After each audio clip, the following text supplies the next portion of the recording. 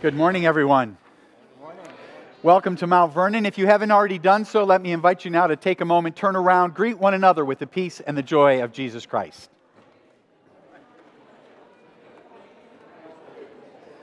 Mom! Mom! Mom! Mom! Good morning. How are you? Peace be with you. Deborah! Deborah! Mom! Here.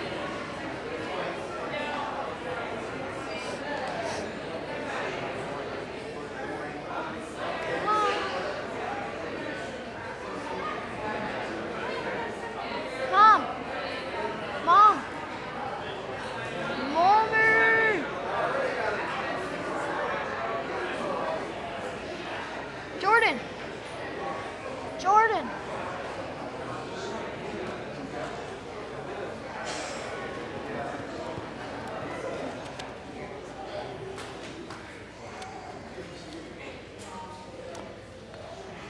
Several announcements to bring to your attention this morning. First, just a reminder that immediately following worship is our Advent event over in Fellowship Hall.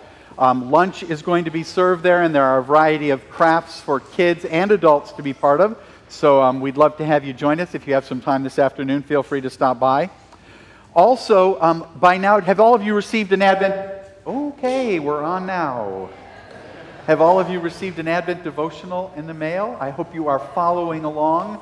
The first week we had some wonderful devotions, and I'm totally serious. Just put it on your dinner table. We have been reading it every night before dinner, and thanks to everyone who's participated. If you have not gotten one in the mail, see an usher before you leave this morning, and we'll be sure to get you one. It'll help you prepare for the Christmas season. And I don't have no VicHop.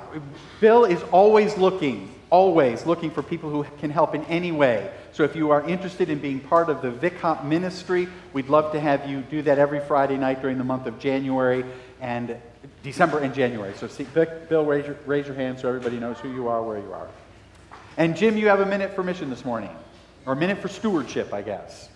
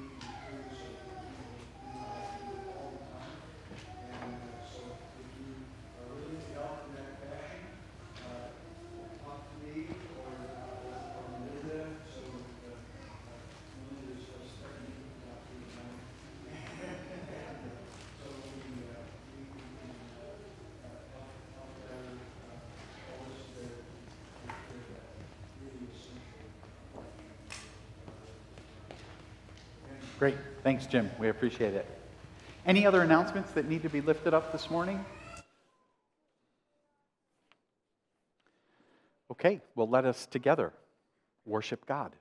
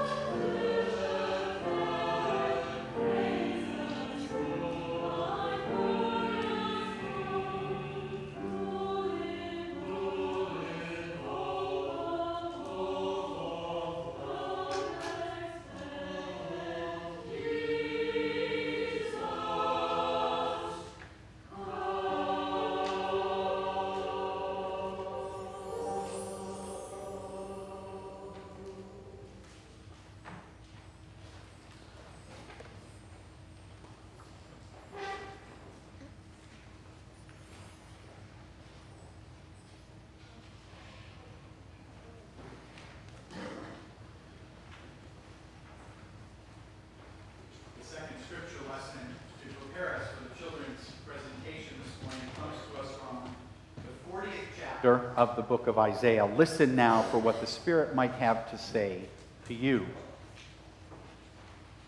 Comfort, O comfort my people, says your God.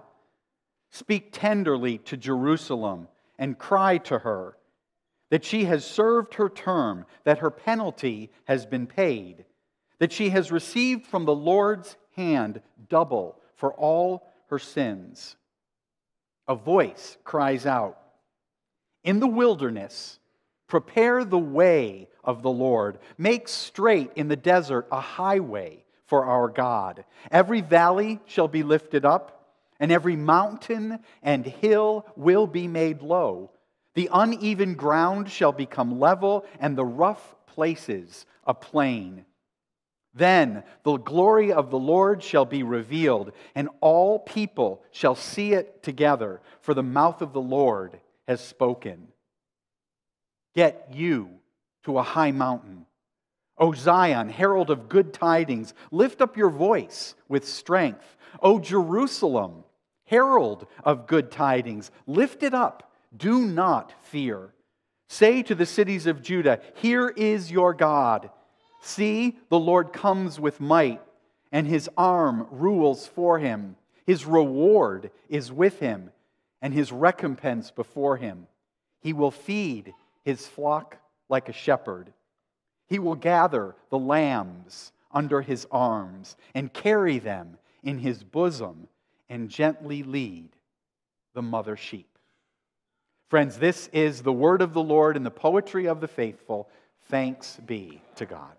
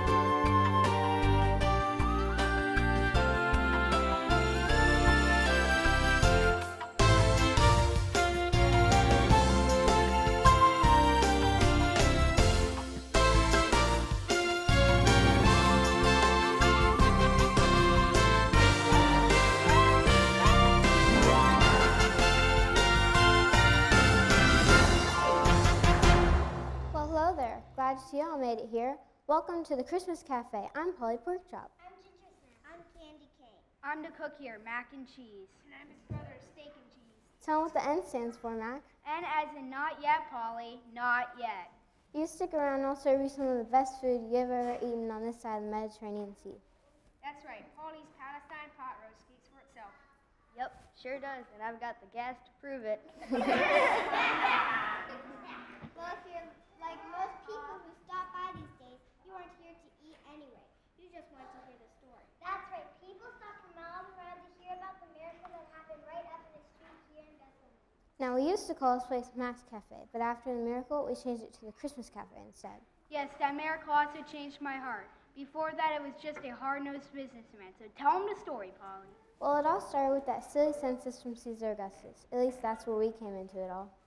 A herald from the emperor's office dropped in and ordered a Caesar salad. Then he made the announcement.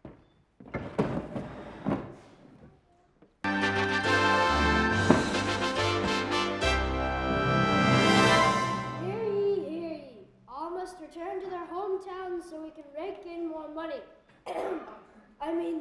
Take in more lawful taxes. And that's when things got really busy here in Bethlehem.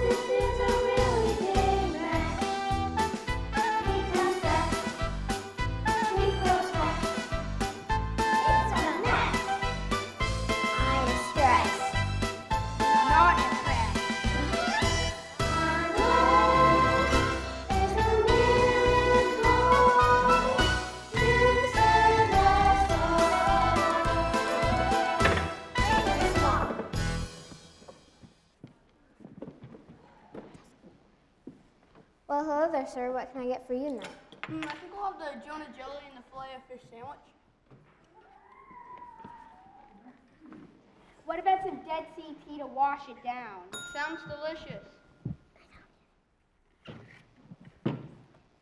Say, stranger, I've never seen you around these parts before. What's your name? Isaiah, but some people just call me Izzy. Pleased to meet you, Izzy. What brings you to Bethlehem? The people who walk in darkness will see a great light. For those who live in a land of darkness, a light will shine. What do you mean? The leopard shall lie down with a lamb, and the little child shall lead them.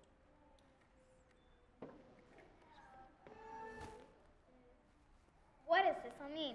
Be ready. God's promise will be fulfilled very soon.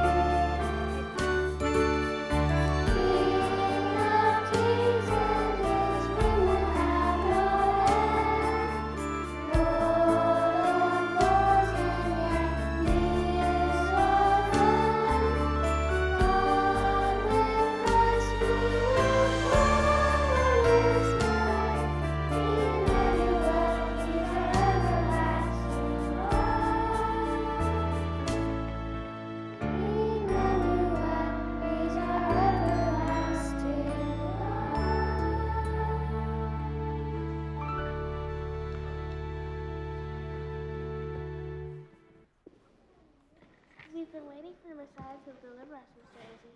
Are you saying that could happen soon? Be ready in the fullness of time. God will send his son. Wow, I've never seen an angel before. Did you see the sky? No, it was bright and full of angels. And did you see the radiant stars shining above? Okay, fellas, calm down and have a seat. I'll take your orders one at a time. We can't stay long. We just need a snack. What about some Mount Caramel pie? Sounds yummy. We'll take it to go. On your way to see the newborn king. Newborn king? That's right. We just heard from a bunch of angels in the sky that we should fear not. These words breaking in our sandals. They said, unto us this day in the city of David a Savior, who is Christ the Lord, is born. Wow, I was born.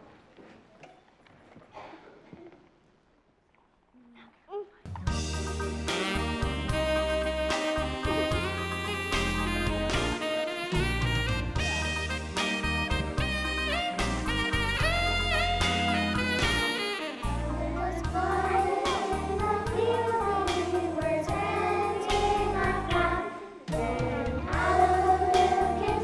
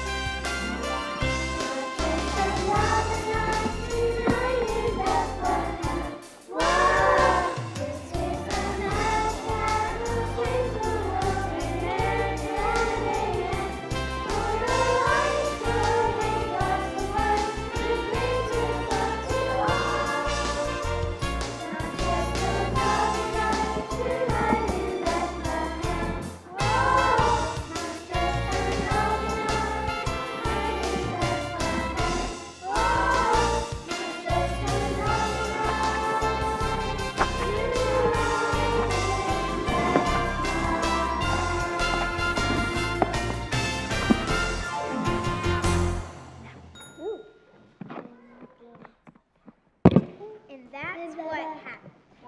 Here's your Mount Vernon pie to go, and there's no charge since this is such a special night. How can we see the newborn Savior you're talking about? We're looking for a baby manger and swaddling clothes. And he's right outside my inn. What does he mean? What did he say? Is this the new Messiah? This is exciting! He's finally here. Who are you, sir? My name's Henry Hampton. I run the Bethlehem Inn and Breakfast. But I'm thinking of changing the name to the Hampton Inn. Why? My wife has decided to serve free breakfast to all the customers in the morning. Hey, We want people to remember us by that. It will never work. Henry! Oh, there you are. How many people did you turn away tonight? Well, this crazy census has been the best thing that's happened to us. But there was one young couple that I had to turn away. Well, I set them out back in the stable. They're with their son right now. So what are we waiting for? Let's go see what all the ruckus is about. Party weekend. You've got customers to take care of. We'll lose a lot of money. Now, Mac, don't flip your spoon. Just simmer down. We can't miss this. Oh, all right. But if this is some trick, I'll never let you guys forget it. I think Mr. Izzy is right. The people who walk in darkness will see a great light. The great light has arrived.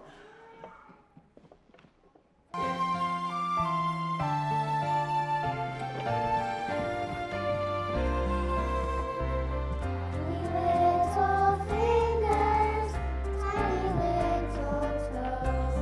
This baby in a manger, all wrapped in swaddling clothes. Hands on his toe, the silent night. Christmas come with everlasting light.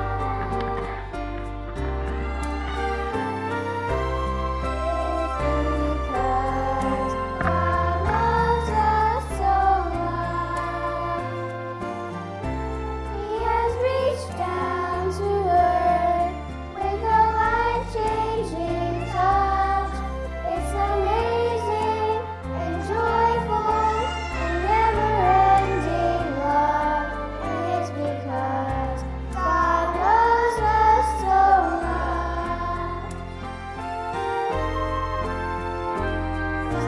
Silent night, holy night, all is calm, all is bright.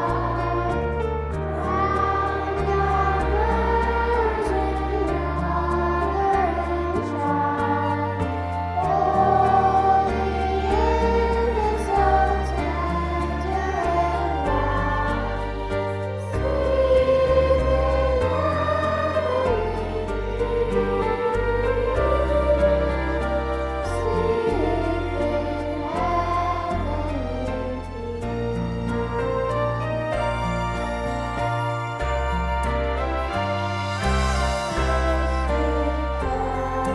God loves us so much.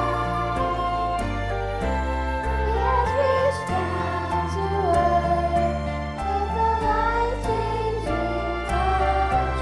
It's amazing and joyful and never-ending love. And it's because God loves us so much. It's because God loves us so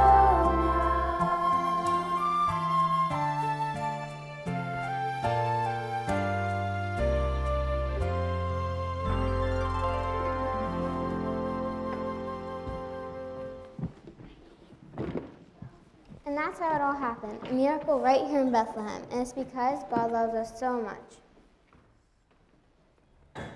That's right. Mr. Izzy, Mr. Isaiah was right on the mark. Jesus Emmanuel came to us on that holy night. I was never the same. The world has never been the same. And you're a better person now, Mac. Or my name's not mac and cheese. Tell them what the N stands for, Mac. And as in Noel, born is the King of Israel. And everybody said, Amen. Now, if you stick around, I'll serve you some of the John the Baptist biscuits and Galilee gravy. Yep, we can feed your stomachs, but Jesus, well, he can feed your soul. And that's the type of food that lasts forever. So, Mac, what do you say? We all sing the last song? That and a shekel will buy you a cup of coffee. I don't know. I'd say our time here together tonight was priceless. Yes, and powerful like our spicy Bethlehem buffalo wings. Now say goodbye to the people, ladies. So long, folks. Y'all come back now, you hear?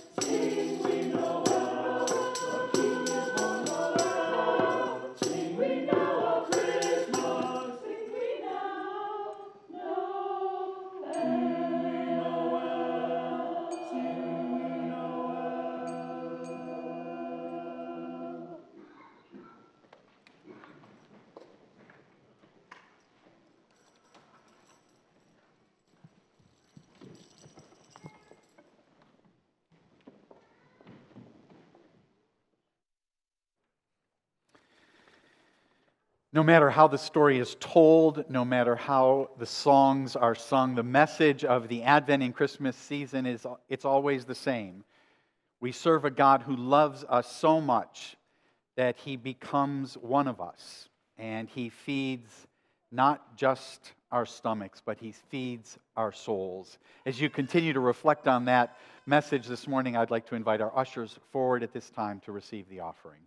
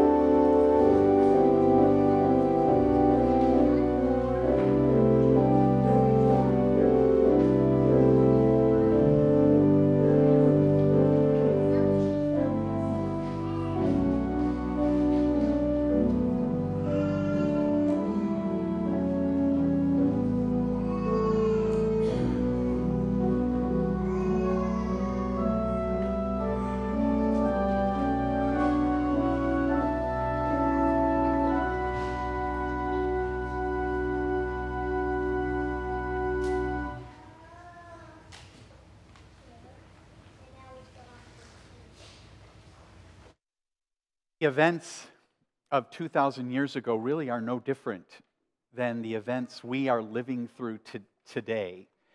Always in the midst of those heavenly hosts that sing glorious praises to God, or the sounds of children choirs, in the midst of all of that, there is still a broken world in which we live. And even on a light Sunday like this, when we are amused by the children's message to us, we recognize the harshness of the world that we live in. And as we watch and prepare, we are mindful of the brokenness around us. Will you join me now in prayer? God who keeps watch, we enter this time of prayer seeking to bind ourselves more firmly to you and more fully to one another. We come with our gratitude and our grief. We come with our hope and our heartache. We come with our reverence and our rage. We come with our faith and our fear. We come with all we have and with all we lack. We come with all we are and with all we are not. We bring our whole selves to you this day as an act of trust and worship. So hear us now, O God. Listen. Lean in close. During these days of Advent, awaken us, O Lord. Wake us from our drowsy indifference. Wake us out of our places of comfort. Wake us, shake us, and make us more like your Son. During this season of preparation, prepare us, O Lord. Prepare us to be ambassadors of justice. Prepare us to be vehicles of hope. Prepare us to be agents of change. Prepare us to make a way in the desert of our world and our lives.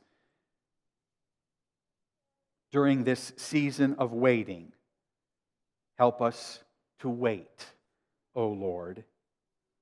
Help us to wait with hope and courage and conviction. Help us to wait with tear-stained lament and gut-wrenching cries. Help us wait as we work and as we worship. During this season of longing, show us how to long, O Lord, to yearn and to work toward that day of promise, the day when the hungry are fed, when the empty are filled, when the high are brought down low and the low are lifted up. That day, God, when black lives matter as much as white lives. The day when demonic forces of racism and hatred and violence are finally and fully destroyed. Through the power of your mercy, make us long for that day more than we long for possessions or privilege or power. Grant us courage to confront evil, even the evil in our own towns, our own places of work, our own families, our own hearts. Feed us with spiritual food for the sake of Jesus, who taught us, when we pray, to say together, Our Father who art in heaven, hallowed be thy name. Thy kingdom come, thy will be done on earth as it is in heaven. Give us this day our daily bread, and forgive us our debts as we forgive our debtors. And lead us not into temptation, but deliver us from evil. For thine is the kingdom, the power, and the glory forever. Amen. Please stand now for our closing hymn of praise.